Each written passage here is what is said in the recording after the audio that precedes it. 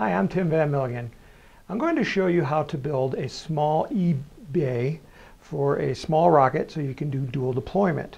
This is the kind of rocket that I'm talking about. It's fairly small, fairly generic. This is a BT-55 size. The purpose of dual deployment is to get the rocket back without having to chase it so far.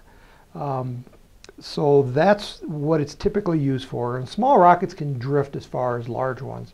Typically it's not used in a small rocket, but you might want to test out your electronics, because that's what controls dual deployment, in a small rocket before going to a bigger one. This rocket is all set up for dual deployment, and what happens is the rocket takes off, it reaches apogee, and then the altimeter, which is housed in this section right here, deploys, and it kicks off the nose cone like this, and the rocket just comes tumbling down very quickly. And because it's coming down so fast, it doesn't have a lot of time to drift in the wind.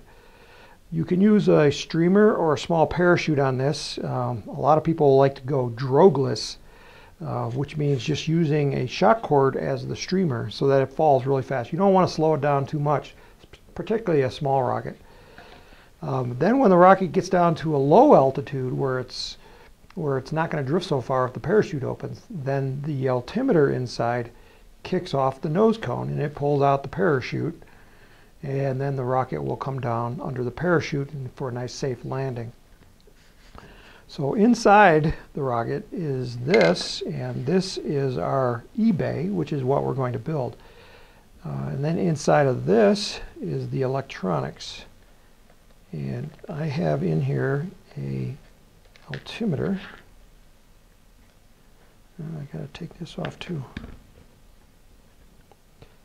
Forgot all about that. If you don't take off the shock cord, you can't get the bulkhead off.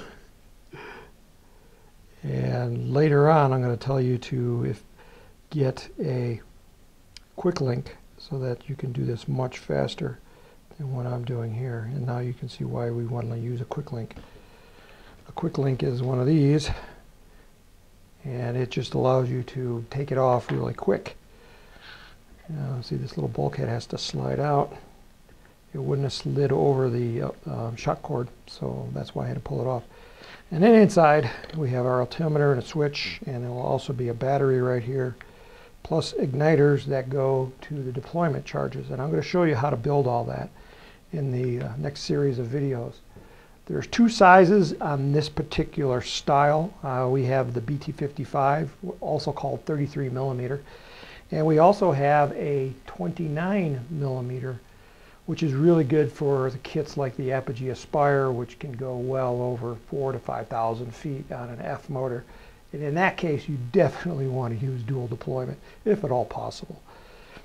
Okay, so I'm going to show you how to assemble this in the next series of videos, and we're going to get started in the next one, so stay tuned.